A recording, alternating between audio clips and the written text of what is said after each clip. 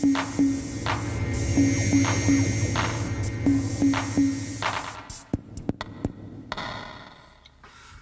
back to Tetracan Super Monovlog. I've had a few questions recently about identifying capacitors that need to be removed.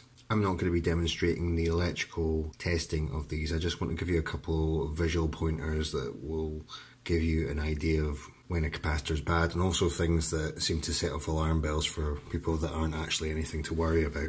So here I've got a Porta 7. A lot of times people are opening these up and they're saying, oh no, I've got leaky capacitors because look at all this stuff at the base of these capacitors.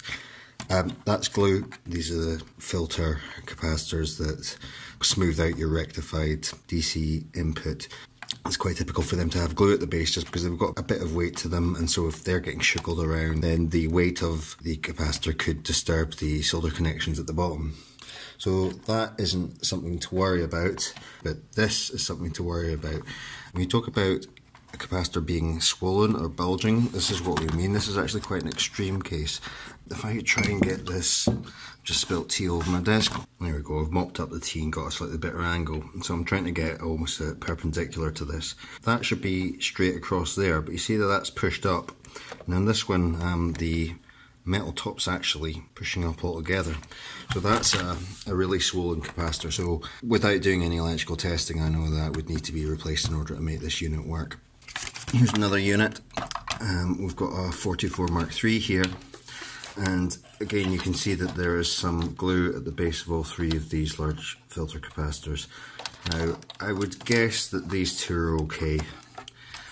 That one there that I'm pointing at now, I'm not so sure about, because you see how there's a kind of darkness to the glue. So that is glue, but I think it's maybe some of the electrolytic fluid in there has discoloured that glue, and that's why it's browner than these ones. That's a hunch, but what I'm saying is if you've got one of these and it looks like that, then yeah, do remove it and test it. Briefly to talk about how you test it, you need to take it out of circuit usually. Some meters, like my X-Tech one here, have got a capacitance readings. For instance, those filter capacitors that I was showing you there are about 4,700 microfarads. So if the capacitance you were getting from the meter was significantly different to that, then that would be a cause for concern. The other thing is to test the equivalent series resistance. I used to have a good ESR meter, but it actually got destroyed in the house fire I had last year. I've still got the manual for it here, but that's not a reading that you would get on most multimeters. If I use the example I just gave, 4,700 microfarads, and I believe they're 25 volts, so I should only have 0.03 ohms of equivalent series resistance. If it was higher than that, then that would be an indication that the capacitor needed to be replaced. And you can't always tell by looking at them. I'd be astonished if that swollen one from the Porta 07 that I just showed you didn't have a bad ESR reading. But this is what you would do, like this one where you think it might be a problem, but not necessarily. Also, just for shits and giggles, I'll show you the results of me being an idiot. I recently did a recap, and a couple of these I somehow managed to wire in the wrong way around, because electrolytic capacitors are polarized, so they've got a positive and a negative. And so as soon as I turned this on, I heard a pop, and there was a bitter smell, and it looked like a little Kleenex tissue for a rat or something. There was a little, you know, like a little bit of tissue paper poking out. You can see that yellow thing. I wonder if I can pull some more out. So it actually popped so much that some of the roll of paper inside came out. It's broken off since. And also this one, you see how that's caved in? So yeah, if you see something split like that, or for a smaller one caved in like that, that's a sign that something needs to be replaced.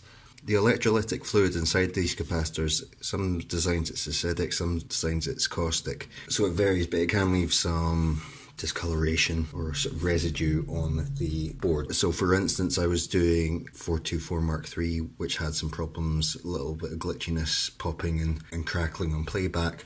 So I had a look at the mixer board where the left-right buses are located, and there seemed to be some kind of residue there, which was different to dirt and accumulated filth and other bits of the mixer. So I replaced all the capacitors around there, all the electrolytic ones, on the assumption that a small amount of fluid had leaked from one of those.